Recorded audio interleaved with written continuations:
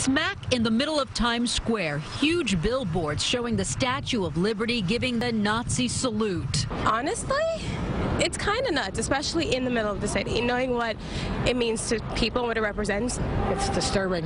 I just think that's so disrespectful. The advertisement for Amazon TV show The Man in the High Castle.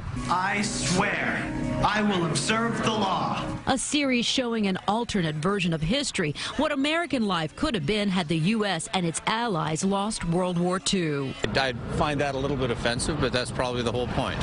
In busy Times Square, it's really hard to notice what's on that billboard. You actually have to stop and take a good look at the ad. Do you notice what's in that billboard? Statue of Liberty, yeah. And what is she doing? Hitler? Oh, no. Hailing Hitler? I just realized that. Why the Anti-Defamation League says it's dangerous. Evan Bernstein says while Amazon has the right to display any ad it wants, a billboard with Nazi symbols and no context can fuel hate. Hate crimes are right now at an all-time high for New York. Can they have a banner that's as large as it is of a Statue of Liberty doing a Hail Hitler? It doesn't help with, ratcheting down the tension. Last year, Amazon's marketing campaign, American flags on subway benches, the 50 stars were placed with the Nazi coat of arms.